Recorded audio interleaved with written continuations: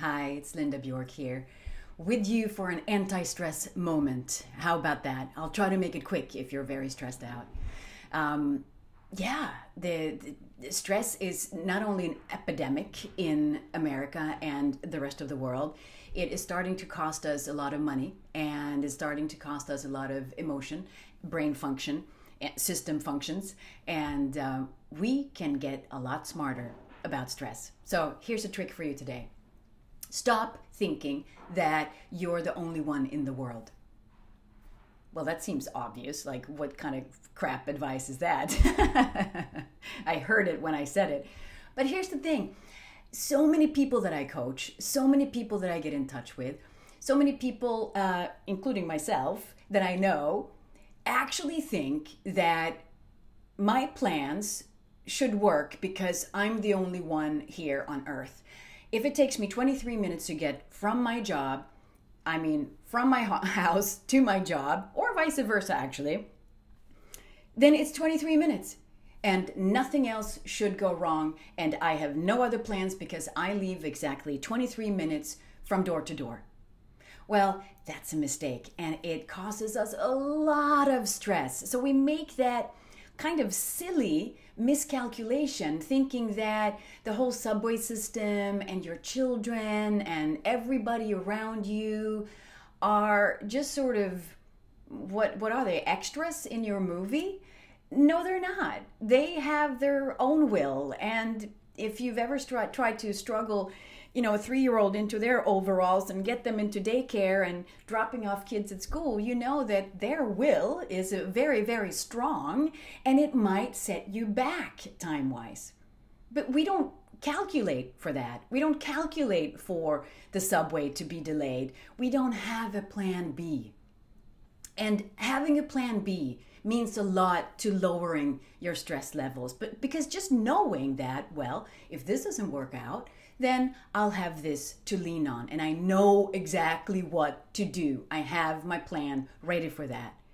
This helps me a lot. It really lowers my stress levels to just know that I'm going to leave enough time for going to the airport. And if that fails, there's always this subway I can take instead. Whatever it is, whatever the example is, we feel good if we know that this is not the only thing that is going to help us with our primary goal.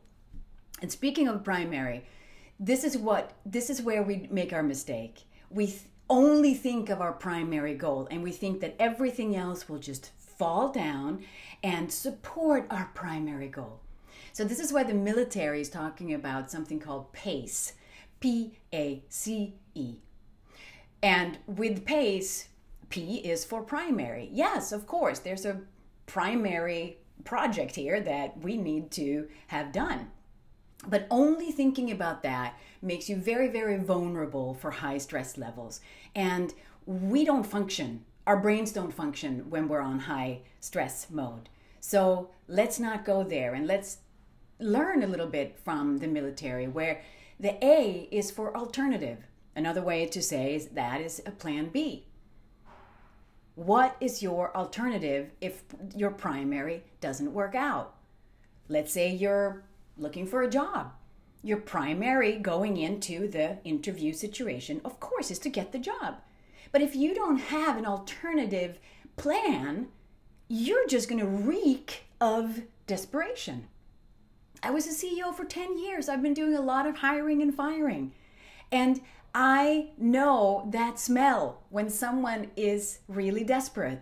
So let's not go there. Let's not have that be you. That's a stress thing that not only makes us tap into that desperation, it also makes you not very effective. Your brain, again, doesn't function on stress. Not very well. And so you have your primary, you have your alternative, and looking at the advice from military, the C stands for contingency. And so you do well in a lot of situations by just thinking through unexpected events. What can happen unexpectedly that I can figure out, I can fold into my plan toolbox, and I'll be prepared for that. This helps lowering my stress levels. The E is for emergency. And I know a lot of security, military type people who they can't even walk into a store without having their whole emergency plan mapped out. It's quite extraordinary, actually, how their brains work. And I think for us civilians, it might be more stressful to think about this every single time and everywhere you are. But with the intention of lowering the stress level, I think that having an emergency plan, just knowing if the shit hits the fan, then this is what I'm going to do. And I have prepared for it.